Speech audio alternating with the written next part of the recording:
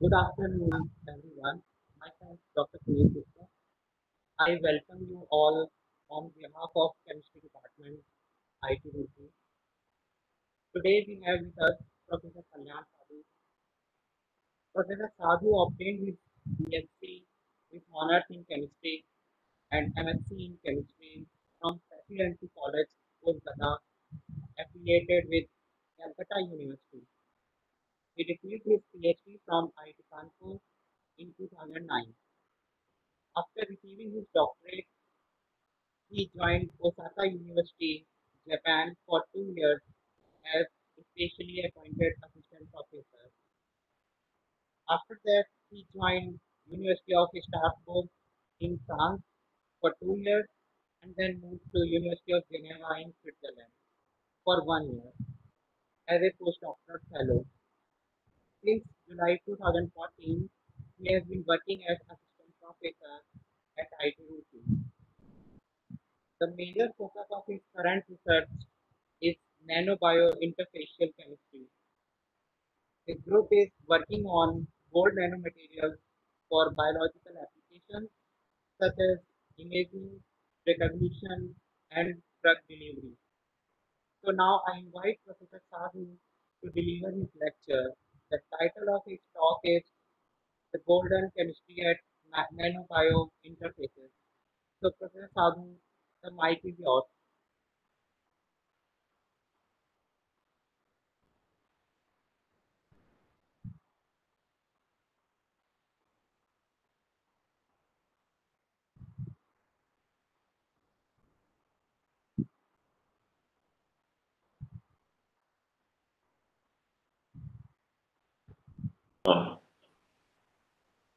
I think I am audible. So, good afternoon, everybody. Thank you, Professor Puneet, for the introduction. And thank you, Professor Justin, for giving me the opportunity to speak our chemistry in this webinar series. So, the title of my topic is The Golden Chemistry at Nanowire Interfaces. Before going to the technical discussion of my work, I would like to highlight that IIT Roorkee has given me the opportunity to work totally in a different field compared to my previous research experience. And they allow me to explore new chemistry at IIT Roorkee Chemistry Department. So this is a great honor for me to do something in the recent in this topic of nano. So before just going to this, my research area, I would like to focus in a single slide what kind of chemistry I did with the bio molecules before coming here or before joining IIT. So I totally work on the molecular chemistry. So nanochemistry is, I have started during my academic research, independent research area. So the target is one of our target is that detect EGFR protein. It is present in the cell membrane. So, and what we try to do, we try to develop an alternate detecting method compared to the GFP, that is green fluorescent protein, which is well known for the detection of the protein. So, what is this protein? We use mutant version of the PL tag. So, what it does, it can react with the beta lactam ring. So we synthesize a beta lactam derivative where one side it is attached with the fluorophore, another side it is attached with the quencher.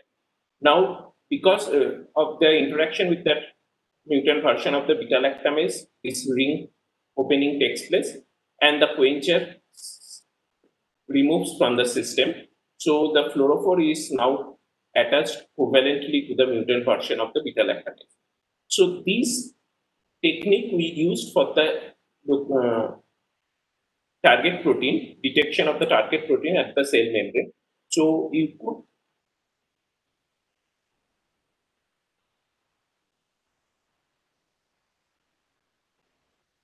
you could see the fluorescence, green fluorescence in the cell membrane because of this.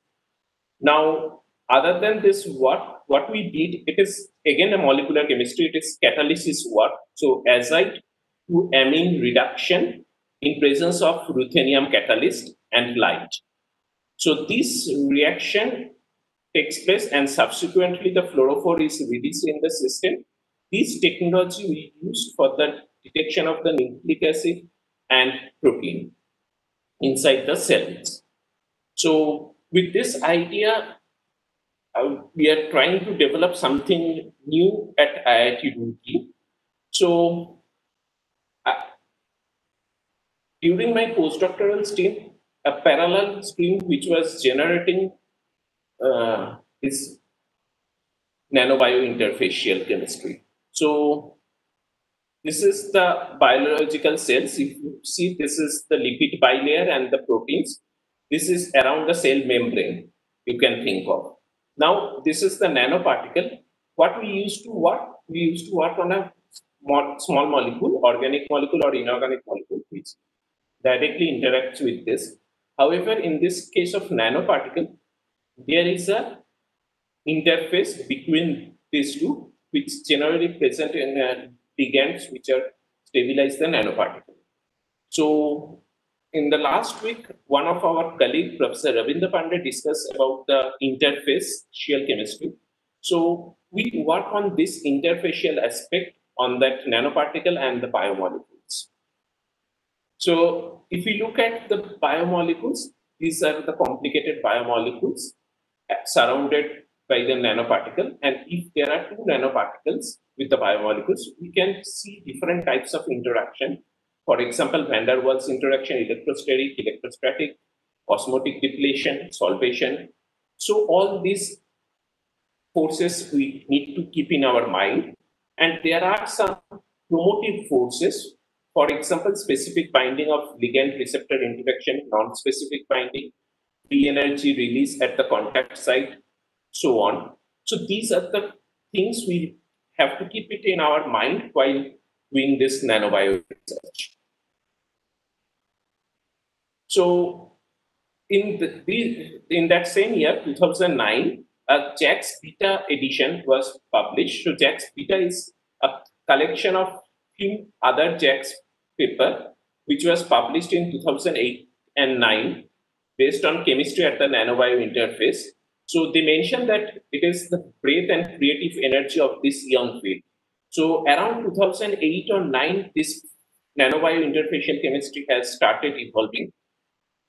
And in 2014, a chemical society review journal was published where they have shown the application of nanobio interfaces in mostly 8 different broad categories. In our case, we focus on 3 different aspects: differentiation, signal sensing, and drug delivery. So currently we are working on 4 different aspects, and these are supraparticles for host-based chemistry, nucleic acid and amino acid interactions, Alzheimer's disease.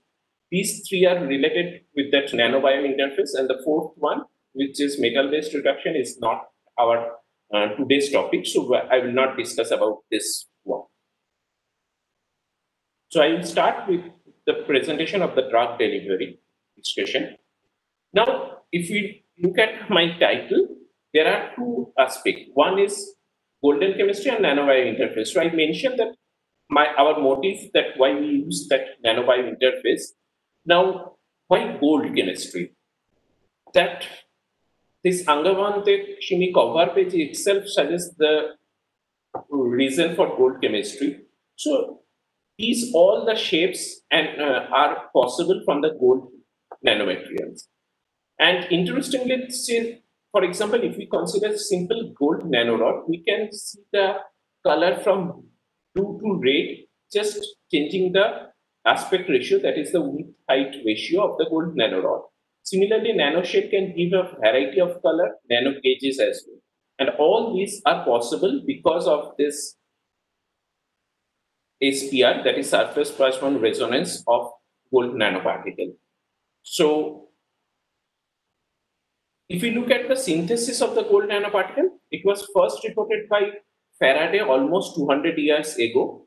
Now, this is one of the recent literature which is also published about 50 years ago, and that is the citrate as used as a reducing agent for the synthesis of gold nanoparticle.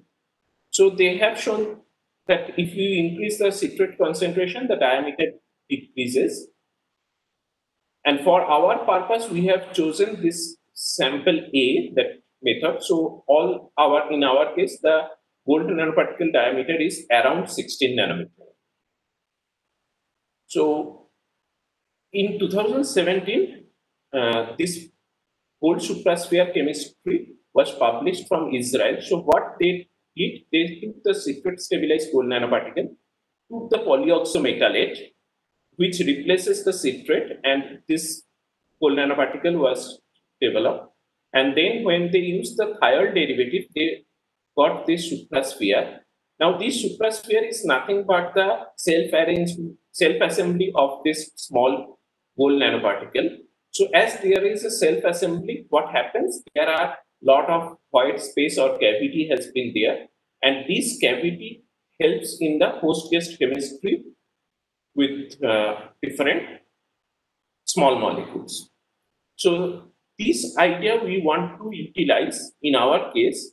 So what we did, we instead of polyoxometallic, we were thinking of using the organic supramolecules. Now, if you look at the literature, there are plenty of organic supramolecules known, starting from crown methyl tryptane, pseudoprotection, rhodopsin, catenane, and so on up to pilarine.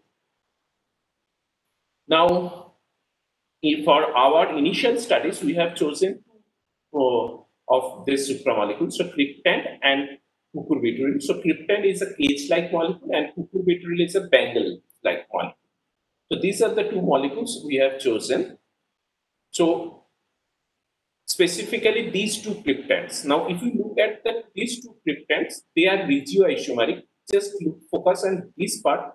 This is the para derivative, whereas this is the meta derivative. So these two are regioisomeric tryptanes. Now, when we added these tryptanes to the gold nanoparticle solution, initially they aggregate, and finally gold suprasphere was obtained from tryptane 1, and elongated dodecahedron was obtained from tryptane 2. The shape was very clear at these images. So this is for the gold suprasphere, and this is for the elongated dodecahedron.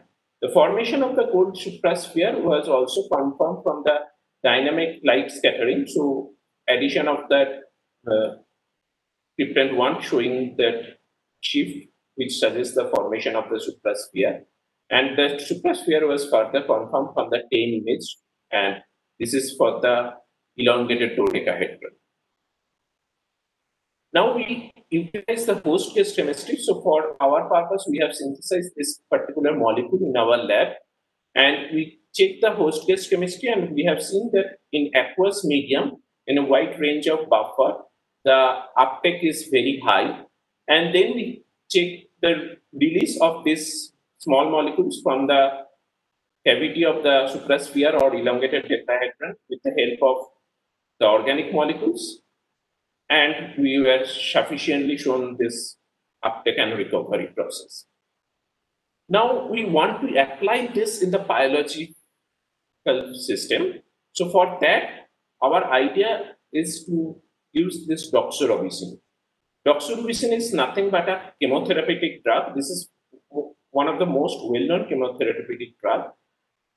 What it does, it actually does the cell apoptosis in different cancer cells and different varieties of cancer.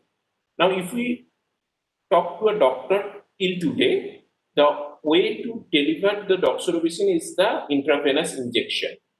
So there is no other option. Why? Because if you put the doxorubicin as an oral drug, it releases in the stomach in general, and then from stomach it does not go to the desired location. So what is our idea? That if we use some drug carrier which will allow the doxorubicin to pass the stomach and release the doxorubicin in the small intestine. So that the doxorubicin can be released and at small intestine and then do the necessary job. So for that purpose, we used cucurbitryl. So this is the structure of the cucurbitryl, what we have used.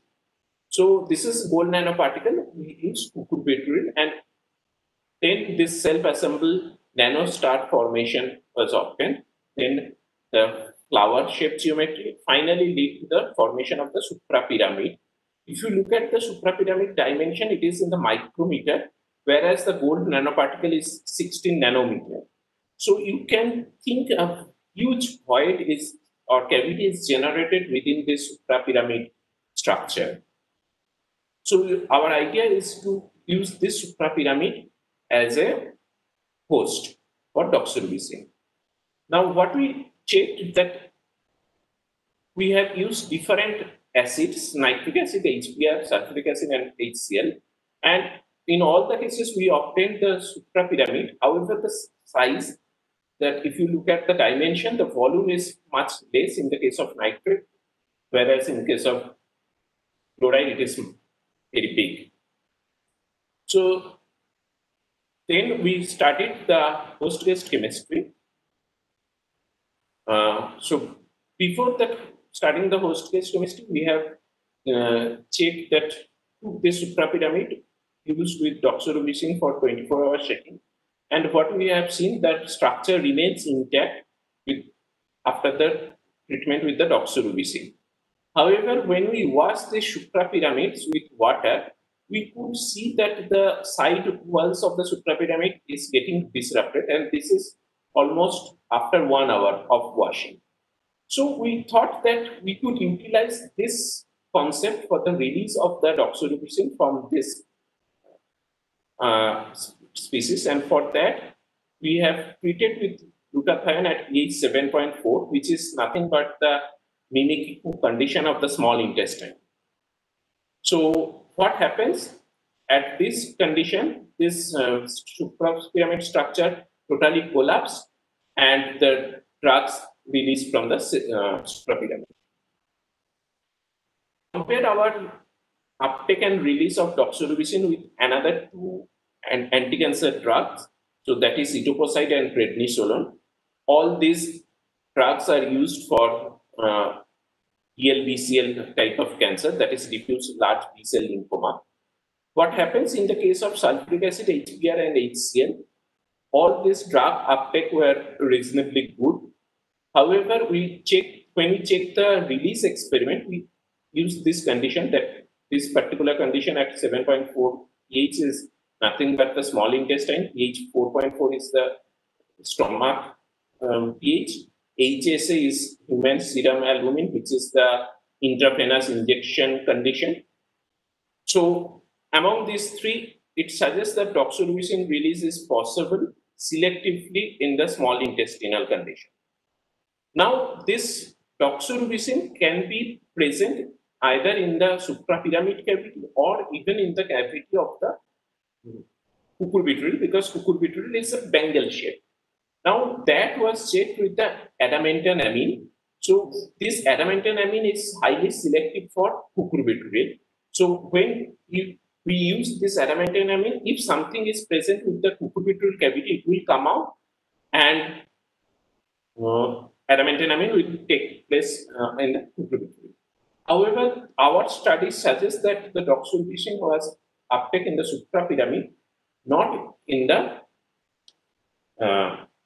cavity on the cucurbitryl. Further, we checked the release experiment in the cell line. So we treated the DU145 cell, that is human prostate cancer cell line, with our suprapyramid loaded with the doxorubicin. Within half an hour, from that suprapyramid, the drug released and it enters inside the cell. We could see the drugs inside the cell. Now, with time, we could see the cell apoptosis process has started, and the cells are dead because of the drugs activity. Now, we will move to our next project, that is the nucleic acid and amino acid interaction.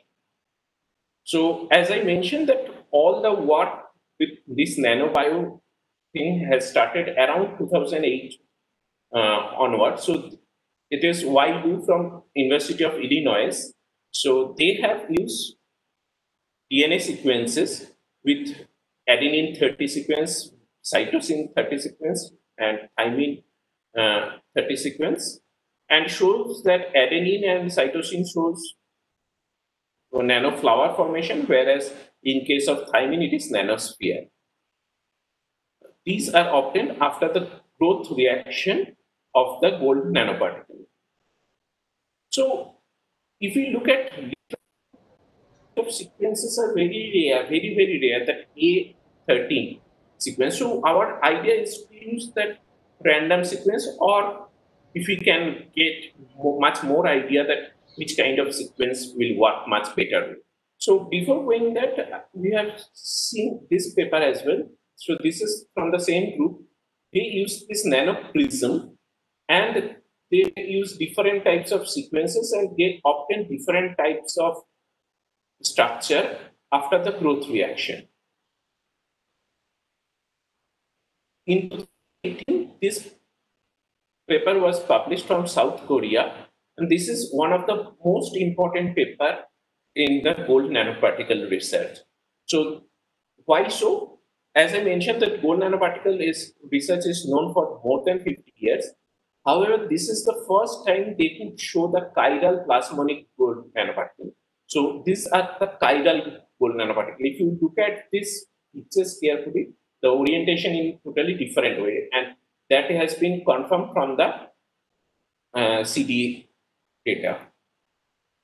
And another work where the peptide chemistry was used for the formation of the coral shaped gold nanoparticles.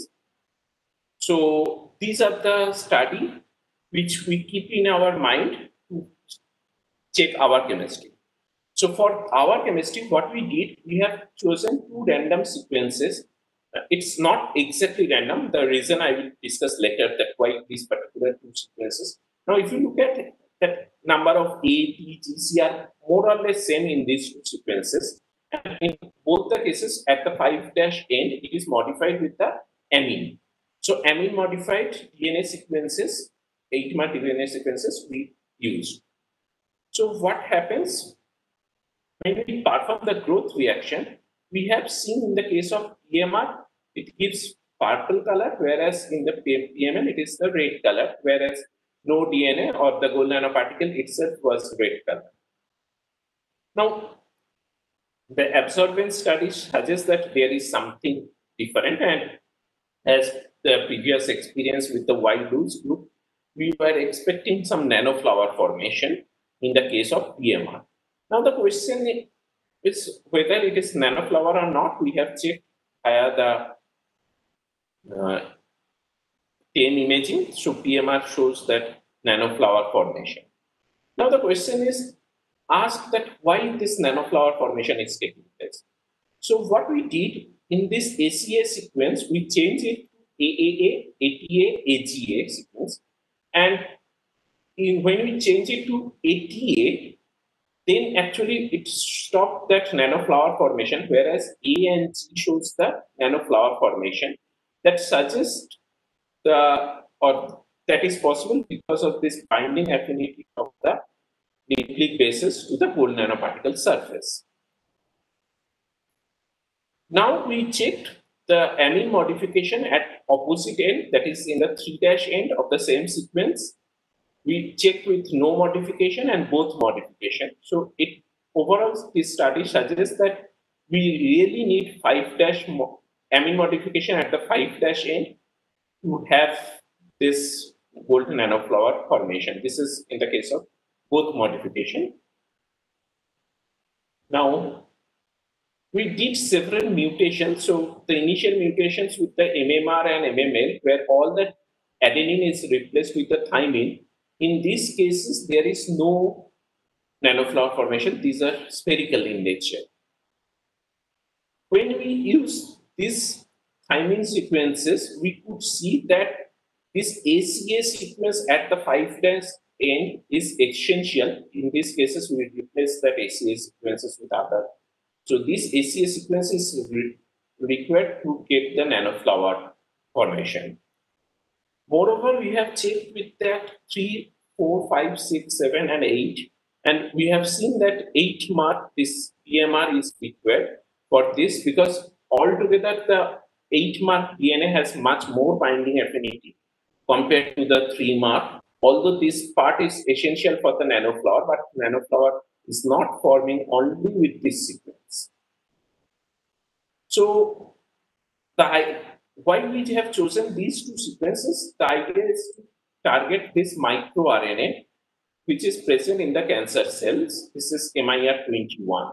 So if you look at the PMR sequence, this is complementary to this part, and PML is complementary to this part. So that is the reason we have chosen these two sequences. And when we treated this nanoflower as a seed and performed the growth reaction, we could see that clear distinction of the detection process of microRNA. Now we perform the amino acid based growth reaction. So when we do the amino acids, there are 3 different types of result we obtain. One is non-aggregated. These are the amino acids which are responsible. In the case of aggregated, arginine, histidine, serine, phenylalanine, methionine, and tryptophan are responsible. And some showed immediate precipitation, that is aspartic acid, glutamic acid, cysteine, and tyrosine. Now our idea is to check more detail with that aggregated one. So these are the term for that non-aggregated and aggregated version. So one of this aggregated was with the methionine. So this is without the treatment of methionine, and this is with methionine treatment. We got that coral shaped geometry. Now we thought that how this coral shape is forming, we have checked, and what we have seen that just immediate addition of the methionine and perform the growth reaction, the overall size is remains same, but each of the individual particles size is much smaller. In this case, this, and in the case of 10 minutes incubation, this is slightly bigger compared to this. This study is currently ongoing in our lab, that how does it operate. Now, what we did actually, we treated, before the treatment of the amino acid, we treated that amine modified nucleic acid, so that PMR, which I mentioned earlier.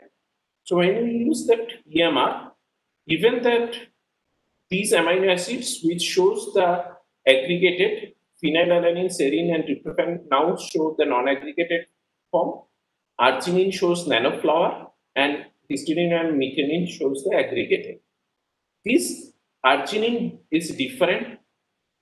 And then we check in the literature. There is one interesting theoretical paper in nucleic acid research, which shows that there is a very strong hydrogen bonding between arginine and DNA.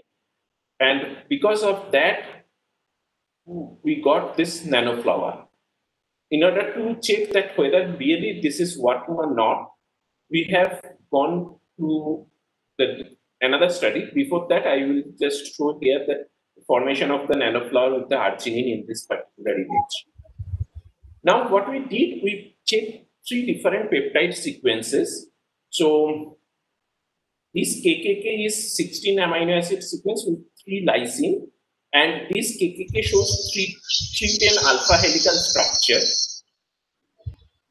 And when this lysine is replaced with the arginine, it shows the this is 310 helical structure. Arginine, that RRR is the alpha helical structure. And when there is one single replacement, that mutation with K by R, this KKR shows the formation of helical structure from the 310 helical structure. So what we did, we first treated with EMR and then the amino acid, these peptide sequences. So in the case of KKK, we got this spherical geometry. In the case of RRR, we got this nanoflower, and this is clearly different. You can see the difference. And this KKR also shows the nanoflower formation. So we could selectively detect a single mutation with our this hydrogen bonding concept of the arginine and DNA sequence. If we look at the mechanism, so gold nanoparticle, when we treated with amine modified DNA, so this arrow means amine modified, right? So it is present in this gold nanoparticle surface, and then we perform the growth reaction, we got the nanoflower, which we described earlier. Now, when we use the amino acid, which concentration is high compared to the DNA sequence, it replaces the DNA from the surface. And when we perform the growth reaction, we got the spherical shape. In the case of arginine, what happens? There is a strong hydrogen bonding between the DNA and arginine, so it does not replace the DNA from the surface, and we got this nanoflower. So this concept, when we checked, we have seen that other than hydrogen bonding, there is another important interaction is also present, which is van der Waals interaction between DNA and amino acid, and that was also reported in that same theoretical paper. So what we tried to do, we check these 4 amino acid. All these 4 belongs to one particular group, that is polar uncharged side chains. So serine, threonine, asparagine, and glutamine. And we use this NH2PR is nothing but the PMR sequence, the same PMR sequence, and this is MMR sequence where all the adenine has been replaced with the thymine.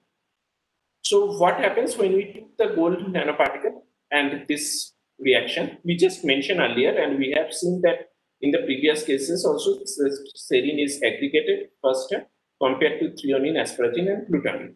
Now, if we keep these solutions for one day, this shows precipitation, and those which were non-aggregated now showing aggregation within the 24 hours. So this is the case where serine shows immediate aggregation and glutamine shows non-aggregated species.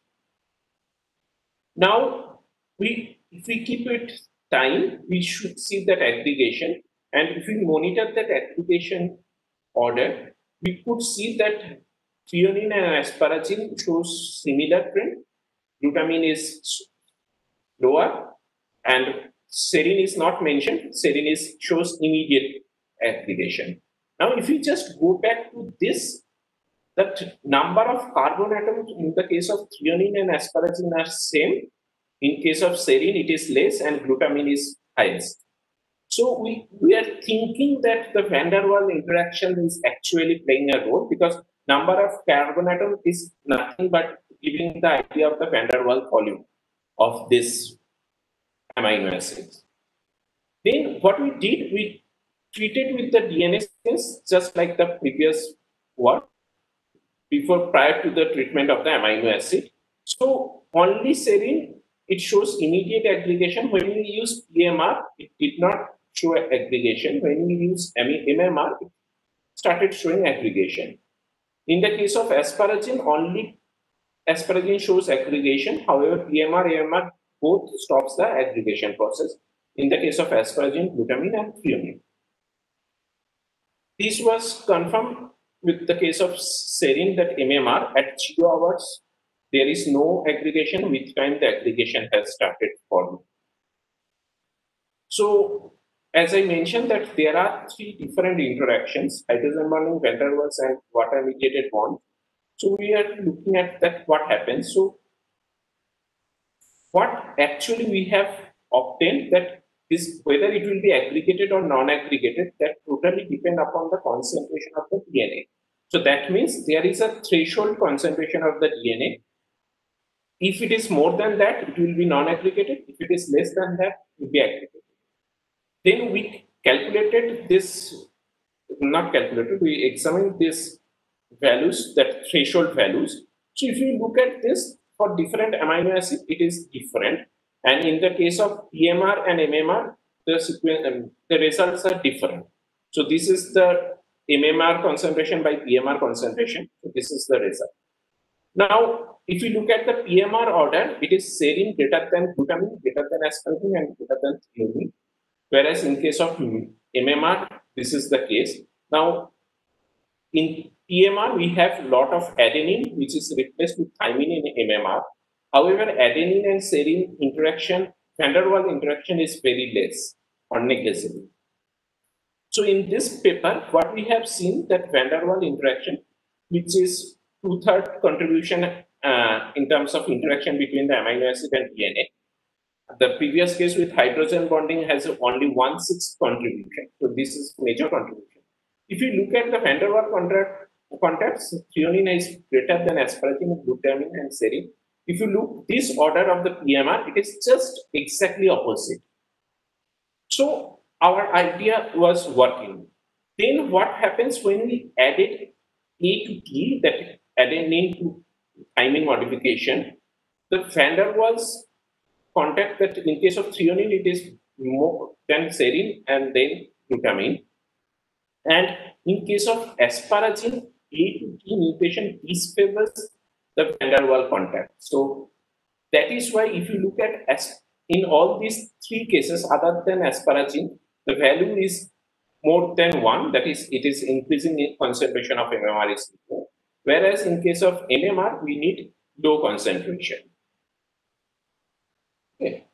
So what we can summarize that threonine shows selective van der Waals contact with thymine, and with respect to other nucleic bases, the concentration of MMR increases significantly in the case of threonine. So this is the raise, and in the case of MMR, that concentration decreases for asparagine because they are disfavoring in van der Waals contacts. Now we move to our chemistry towards the gold nanorod. So the Y-Lewis group, who has shown that nanoprism and spherical nano thing, they use this nanorod for their purpose, and they show different geometries with adenine 20, thymine 20, and these sequences.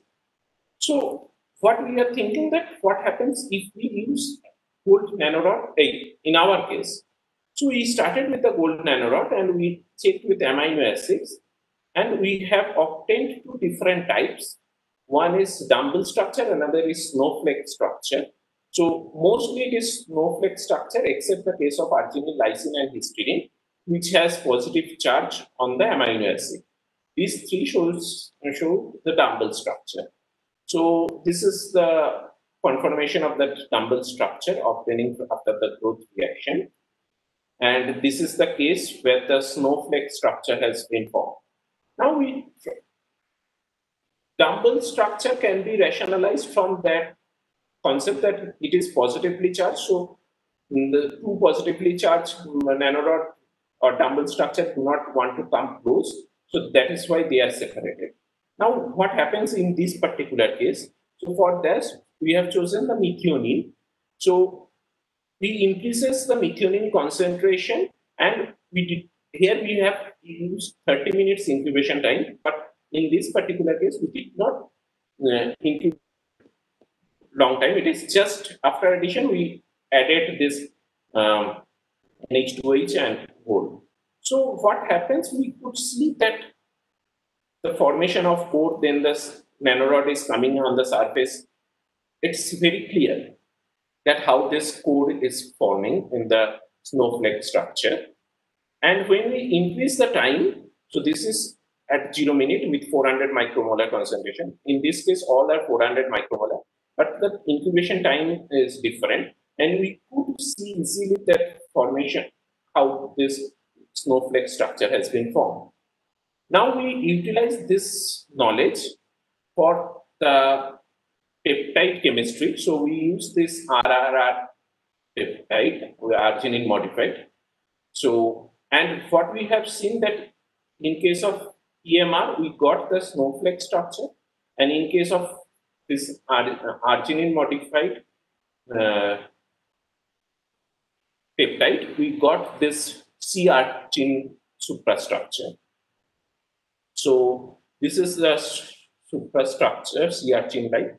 And what we could see that there is, this is STM images. So gold is there throughout the structure. If you look at the phosphorus that is coming from the DNA, So in this case, it is randomly oriented, whereas you could see a code with much phosphorus. That is possible because of that strong interaction between that arginine and DNA. So this is possible in this particular case, which showed in this sea urchin structure. We are currently working on this sea urchin structure for the chiral separation that we may discuss in our next presentation whenever we will get the result.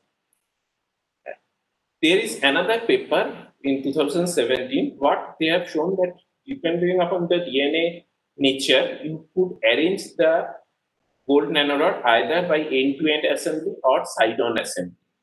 So this result actually motivate us to detect microRNA. So this is the microRNA, as I mentioned previously, MIR21. So these are the two sequences, PML and PMR, and we have that modification at the 5' end and the 3' end in the case of PMR. And what we have often that depending upon it, whether it is 5' end modification or 3', if you look at this is the only difference in these two cases. In this case, this is 5', and in this case, it is 3' modification. What happens in this case, we got an end-to-end, and in this case, we obtain the side-on modification. So end-to-end modification is confirmed from this. What you have actually seen like a thin membrane is nothing but the several nanorods combined end-to-end fashion to give this, whereas the side-on fashion you could see this way. Then we try to utilize this chemistry, that 3' modification, with a different concentration of the microRNA. So when the concentration of the microRNA is less, this nanorod means the chain length decreases. So this is the example with that concentration of microRNA. How does it change? And when the concentration of these two nucleic acids are more, we got a chain, but with a much more thick. So this kind of chemistry we are trying to utilize in the cell for the detection of the microRNA inside the cell. So the last part of my presentation, that is related to the Alzheimer's disease. If we look at the literature, these are the two peptide sequence, A beta 40 and 42, which is responsible for that Alzheimer because of that aggregation of these two peptides inside the brain. So this is the healthy brain and this is the Alzheimer brain where this aggregates, and because of this plaque formation, that this is the healthy neuron and this neuron is now diseased neuron, and because of that people have this kind of problem, anxiety, sadness, stress, anger, paranoia. So most importantly, that loss of memory which is associated with the Alzheimer's disease. Now, if we look at literature, how people are trying to detect this plaque formation. So the most well-known molecule is thioflavin T. This is called as a gold standard molecule. How, and the recently, not very, in 2015, this particular heterocyclic molecule was developed, which shows two-photon emission with a little background signal. In 2015, the gold nanoparticle was used for the aggregation process, and very recently, in 2019, this particular molecule shows better activity because it could solve the blood-brain barrier for the detection. So these are the molecules. I do not want to discuss much more detail of this. The one point which I want to highlight is that this molecule work at a micromolar concentration of the amyloid beta aggregated species. Now, in 2017, one paper published in ACS Chemical Neuroscience, where they mentioned that the target should be in the nanomolar concentration. So instead of micromolar concentration. So our idea is to do that, checking that nanomolar concentration of amyloid beta species in the blood serum or in the CSF. Because if you want to detect the Alzheimer plaque, inside a person, that is only possible after his or her death. So there is absolutely no method till today, and that is the reason that no drug is discovered with this Alzheimer yet. So our idea is to detect the Alzheimer from the patient blood serum or cerebrospinal fluid. So for that purpose, we use this concept. So this is the secret stabilized gold nanoparticle. We use this fluorophore. So when we treat the fluorophore directly comes contact with the gold nanoparticle and fluorescence is quenched. Now, in presence of the amyloid beta monomer, which has a better affinity of the gold towards the gold nanoparticle surface, releases the fluorophore, and then the fluorescence intensity increases compared to this. Now, if we add copper ion, which actually facilitates the oligomerization of the monomer, releases more fluorophore in the solution, which can be checked in the stepwise fluorogenic manner. So, however, and moreover, this process is not selective for amyloid beta 40 or 42, so both can work with this strategy. Now, with that addition of the copper ion, we could see that fluorescence enhancement takes place, and this kinetics with different concentration of copper ion suggests the most initial interaction with the amyloid beta monomer and copper takes place with 1:1.5 interaction. And we compare with different small organic fluorophore, and we have seen that ACSC2, that means this particular molecule, is selective for this particular studies, whereas fluorescein methylene blue thioflavin T and ACSC1 does not work because the competition between the fluorophore and the amyloid beta monomer is essential for this study. Finally, we applied this in the compared with the other aggregated peptides or protein, that is alpha synuclein or IAP. So, this shows that with the amyloid beta monomer, it shows better activity compared to this. And we finally applied this with the human serum albumin that is coming from the blood serum and the artificial CSF, that is cerebrospinal fluid, to show that our mechanism works in these two conditions. So in summary, we could say that we have shown that host-based chemistry for the drug uptake and release, hydrogen bonding and van der Waals interactions between the DNA and amino acids for the selective detection of the single mutations, and amyloid beta monomer at nanomolar concentration. Most importantly, this method is instantaneous. Within a minute, you can see the result.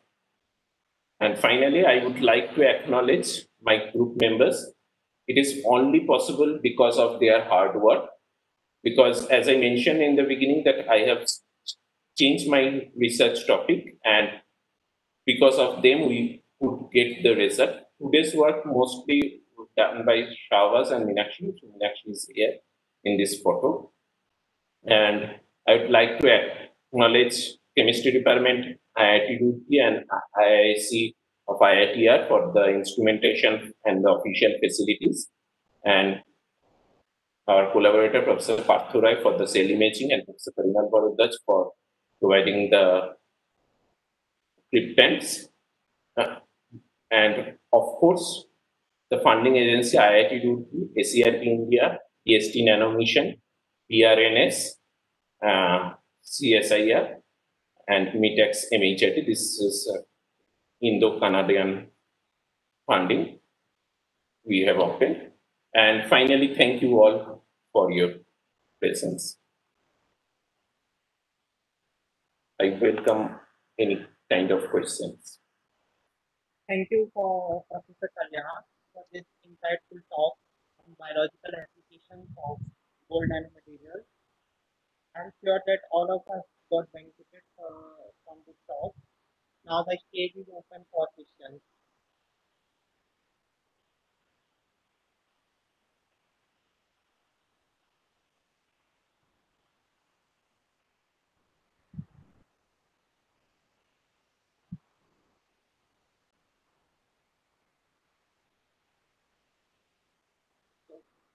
I encourage students to ask questions as well.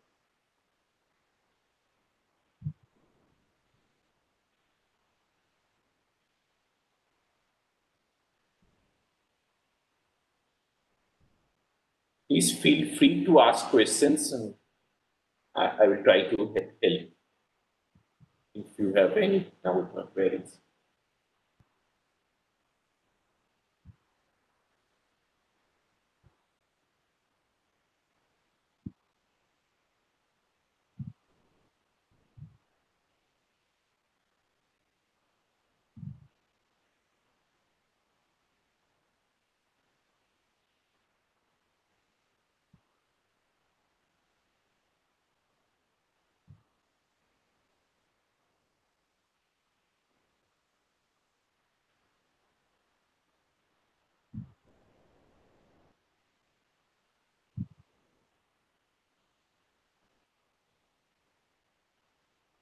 So I again encourage students to ask questions, or if anyone else has any question, please ask.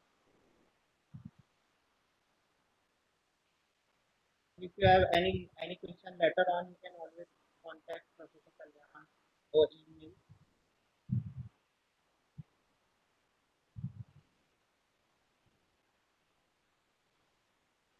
So if there is no question, then thank you once again, Professor Kalyan, for the very nice insightful talk. And I hand over mic to our HOD for the question.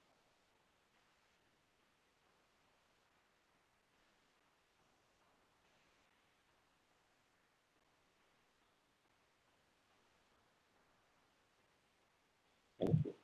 Yes.